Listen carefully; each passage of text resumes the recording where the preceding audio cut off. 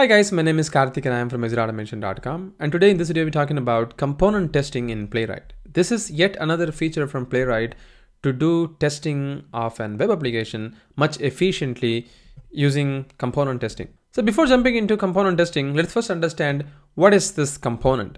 Well, the components are the independent and the reusable bits of code, and they serve the same purpose as JavaScript functions but works in isolation and returns HTML via a render function.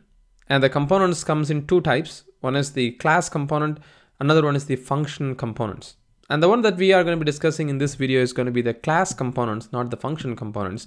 And we'll see how this class components can be tested much efficiently using the component testing option available in Playwright.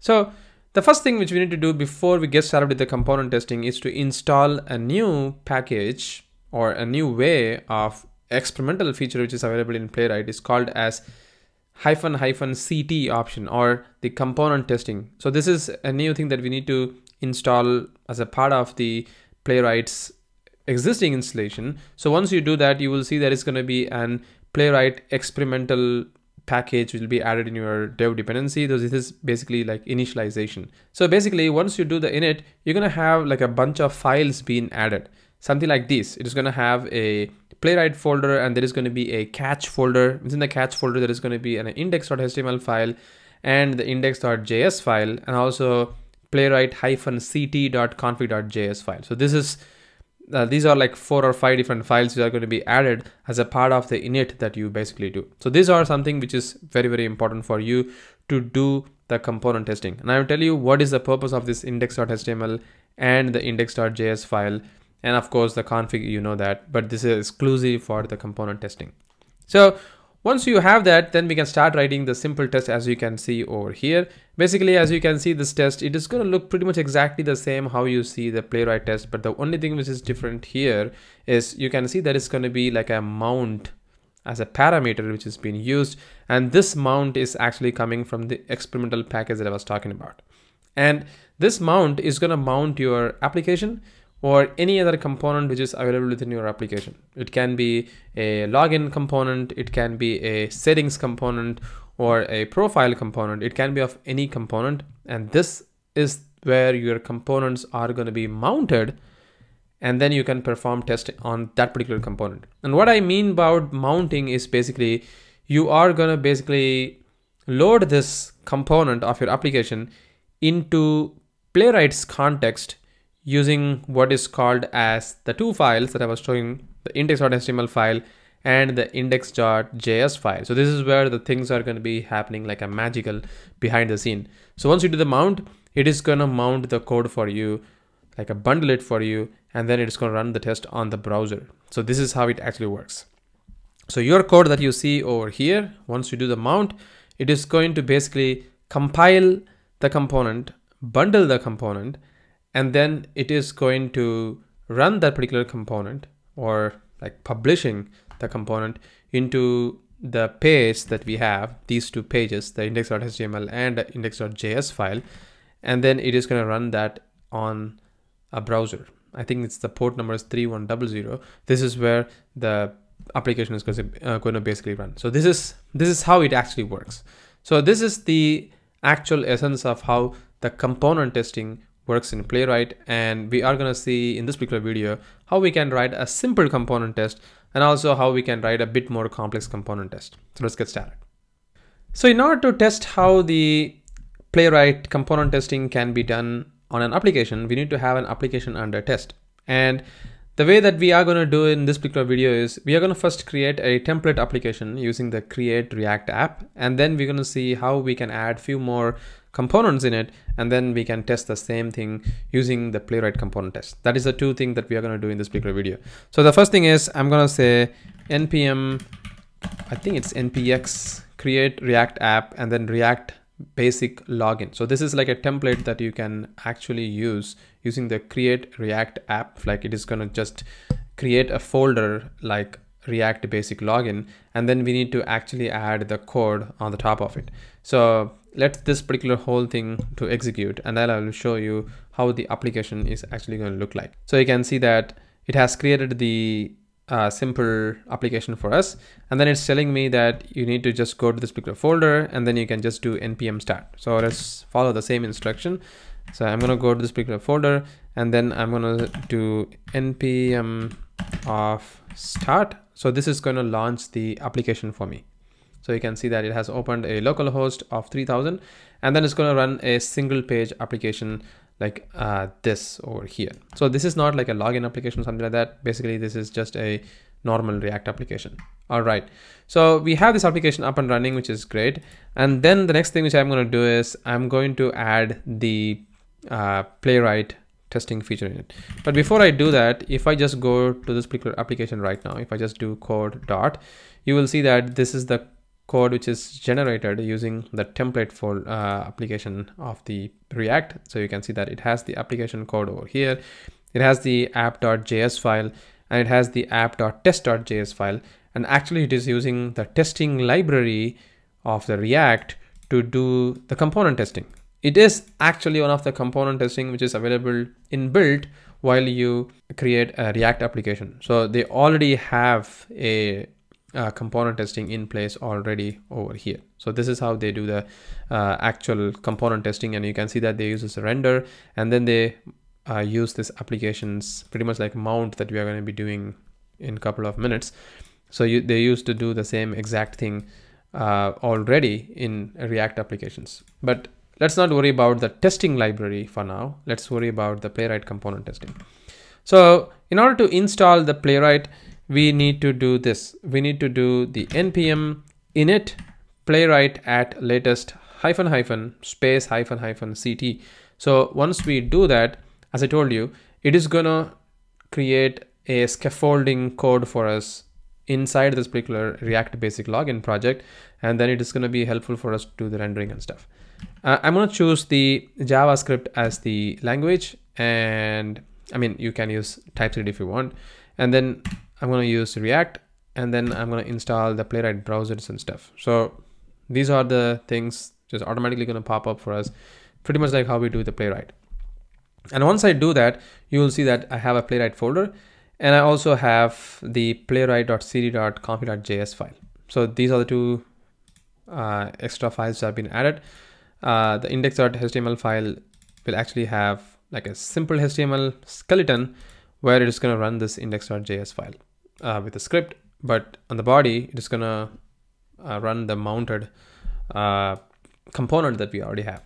So we don't really have any component at the moment, but we are going to start writing it. So the first thing which I'm going to do is I'm going to delete this particular code that we have at the moment because we don't really require this code. So I'm just going to get rid of this. And then I'm going to import our Playwrights package, which is going to be the usual test and the expect for the assertion.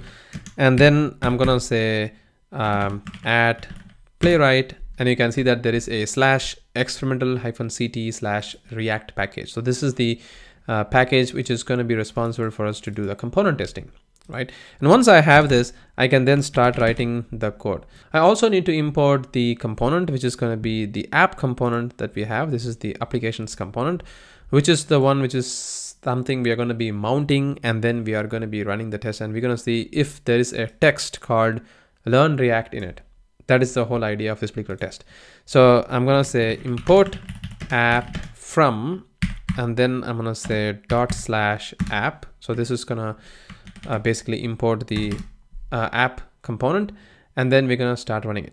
So the first thing is I'm going to say test, and I'm going to say first test of the component, and then I'm going to say think, and I'm going to actually pass the mount over here, and in this particular body I'm going to say const component is equal to, because this is going to be asynchronous code, we need to wait, and I'm going to say mount, where I'm going to mount the app, which is going to be the application component that we're talking about. So I'm going to say app, something like this, and this is the app which we have mounted over here. So now that you can see that this is pretty much exactly like the testing libraries code. instead of the render, we are using the mount here. And then I'm gonna say await expect of what is called as the component to probably to contain a text like learn React. So this is what is our testing basically. So we're going to run this particular code and we'll see how it actually works. So I'm going to save this particular code and let me try running this particular test, and you will see how fast the test execution will be. But before we start running this particular code, we'll also need to change one of the most important things in this particular test, which is nothing but the test file name itself. It shouldn't be app.test.js, which has been used by the testing library, but in the Playwright, it should be app.spec.jsx or js, whatever. So I'm going to go with a JSX because this is going to differentiate basically for the testing. So I have did that. And now if I go to the runner here, and fortunately the runner is not showing me anything over here. So let me save this.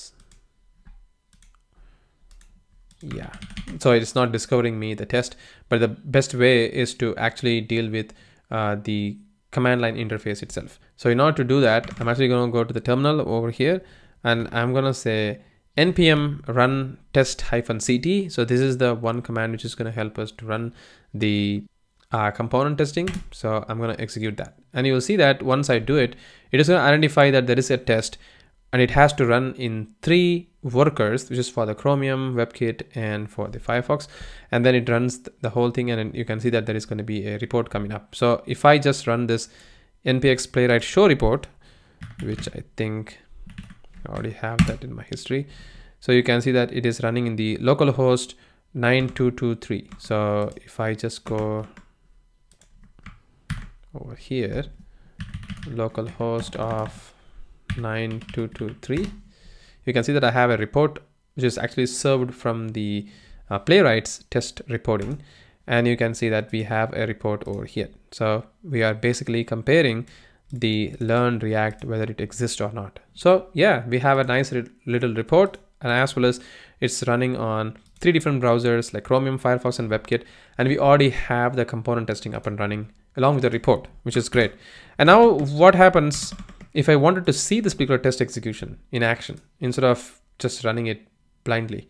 So if I wanted to do it, so you can just go to the test over here. I don't know, for some reason the test is not coming up.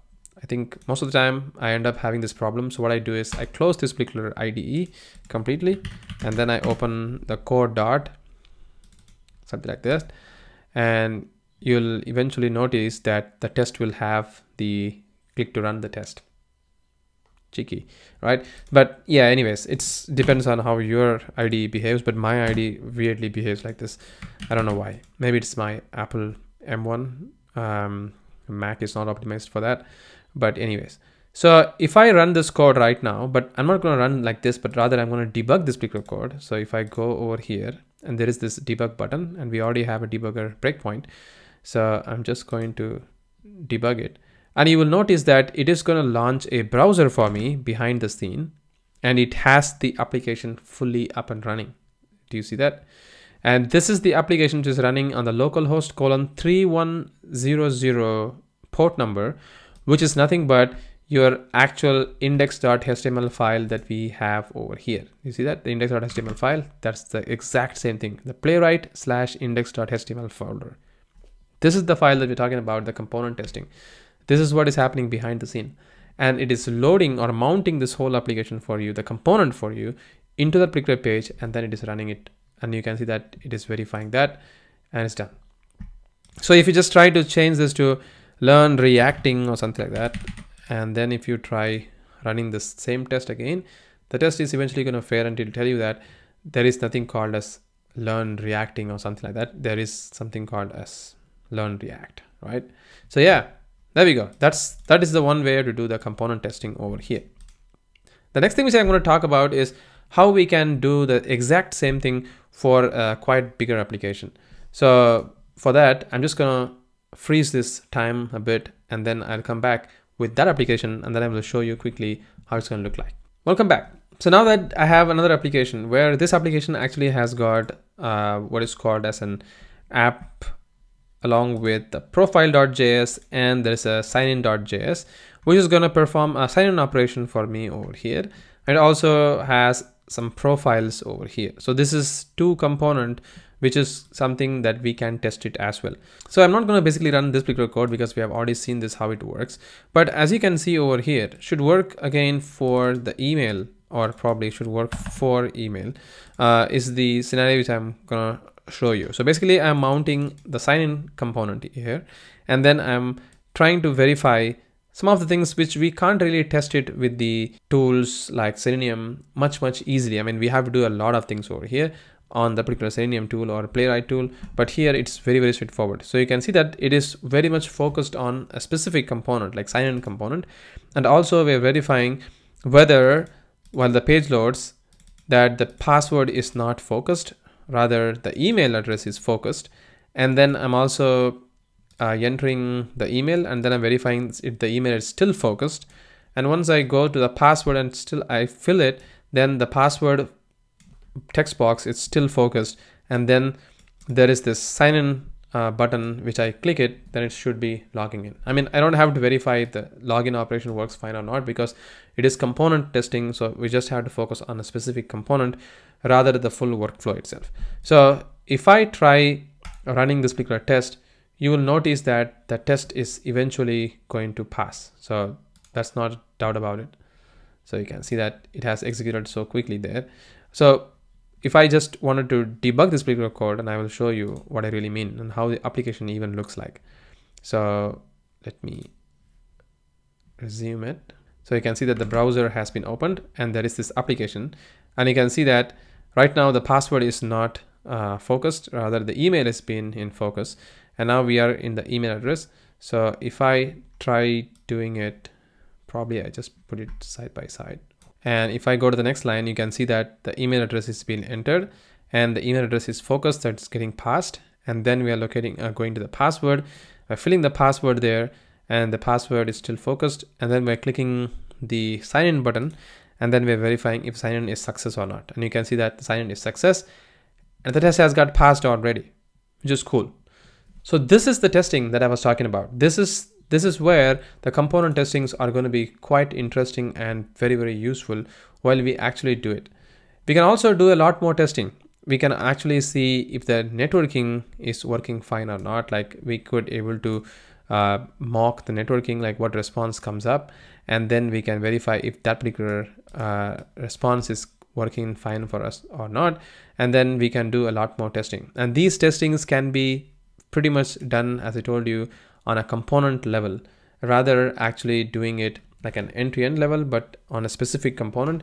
And using the Playwright's component testing, it is very straightforward. And as I told you, the Playwright component testing is even more powerful and leveraging the same potential that we could do it with other tests. Like we can run that in the command line, we can see the report, and we can also run the same test from the IDE like Visual Studio Code, and you can see that it also shows me the number of milliseconds it has taken, and also the pass and fails and stuff. It's quite awesome. And I think the Playwright's component testing is a game changer, very useful for developers as well as for the testers, like how we can test on a specific component. That's it guys. Once again, thank you very much for watching this video, and you guys have a great day.